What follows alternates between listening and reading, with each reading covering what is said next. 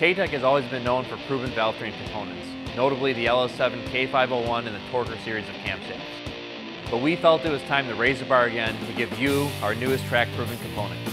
The first camshaft in the lineup is our K502. This is an improvement over our highly successful K501 camshaft. In the ideal car setup, this can make over 600 rear wheel horsepower on a stock bottom end LS7. Our second new product is for performance enthusiasts looking for maximum effort applications in their LS7. This camshaft has made 616 rear wheel horsepower on a customer vehicle under the stock hood of a C6 Z06.